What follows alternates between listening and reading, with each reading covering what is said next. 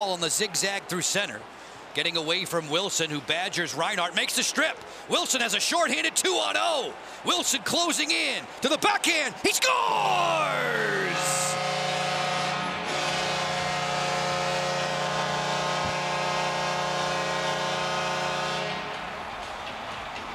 Well, that is a backbreaker if you're the Buffalo Sabres. You're going on a power play that I talked about being over 30%. It's just getting out-muscled at the blue line.